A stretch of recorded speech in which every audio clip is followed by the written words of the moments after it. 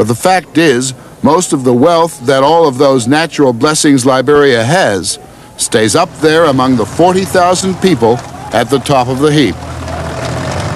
And no one is more top than William Tolbert, this great-great-grandchild of slavery who can trace his roots back to South Carolina, has farms and rubber plantations, and family connections with businesses all over the country.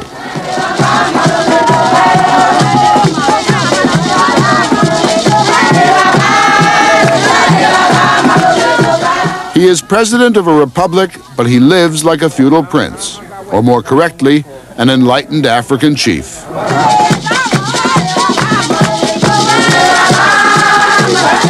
All up the West African coast, it is called dash, the small gift to a servant who has performed well.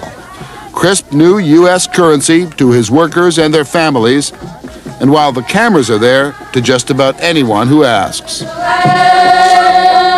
President Tolbert deplores the very idea that anyone might believe that Liberia is controlled by family compacts. We'll take a look at the country's biggest private business. The Mesurado Corporation is involved in many things. Its biggest enterprise is fishing, catching and freezing shrimp and lobster for the export market. It also has a monopoly on commercial fishing for the domestic market. Vice President in charge of Mesurado Fishing, Richard Tolbert, Harvard, Columbia Law School, and the president's nephew. If you need to get any more people on a temporary basis, do. Over at Mesurado's headquarters, you'll find more Tolberts. Stephanette, vice president in charge of everything. Sietta Tolbert, working her way up through the finance department. And Lori Tolbert, in charge of retail sales. It's rare to find a firm anywhere that's such a family firm as this one. If there's any crisis, the family automatically binds together. So that if there are any kind of problems, it's just a matter of picking up the phone and saying, I need you, and everybody comes. And that's the way we've been brought up.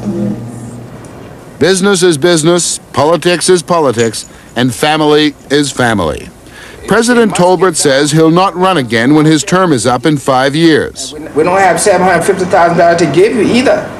Among the most likely candidates are Shad Tubman, son of the former president and son-in-law of Mr. Tolbert. But the man most people in Monrovia say is the hottest candidate is this man, A. Benedict Tolbert, trained at Oberlin University, a gentleman farmer, a dynamo of a politician, and the son of the president.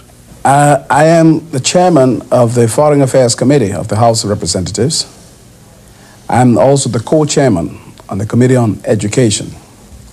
I'm also a member of the Committee on Information and Cultural Affairs. Out of government, I am president of the Liberian Federation of Trade Unions, also a minister of the gospel, an evangelist, a spiritualist. That's a pretty full day you've described. That's right. Personally, I am a child of the universe, and I belong to the school of ascended masters teaching called the Great White Brotherhood. There are several hierarchies in the universal cosmological world.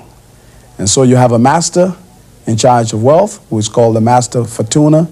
You have a master in charge of governments and nations of the world called El Moya. You have a master in charge of freedom of the universe called Saint Germain. You have a master for justice called Portia. You have a master for wisdom called the goddess of Mercury. But this does not bring about blasphemy, nor does it make about several gods. It doesn't bring about a pantheon of gods. And if it were not so, I wouldn't have told you. Tell me, in purely practical terms, and one hears this rumored about in the political circles here, that you're a pretty good candidate to be the next president of Liberia. I believe I am because of the way I live. You see, God doesn't make many leaders. He makes few leaders. If he made many leaders, then he wouldn't have followers. No, but in a purely personal way, does this cause some family quarrels not or at all, tensions? Not at all. I am not ambitious to become president. I only regard myself as a presidential timber because I know I'm capable of governing not only Liberia but the whole of Africa. And if the great divine master of human events decides through the minds of the people to use me as a presidential candidate, not only will I rule Liberia, but I shall endeavor to rule the whole of Africa by uniting the continent. Into one? This is my goal, my objective, and my aim in my lifetime, to see Africa united. With A.B. Tolbert as president? Maybe. A chip from the block. And I gather you were a chip off your old man's block as well.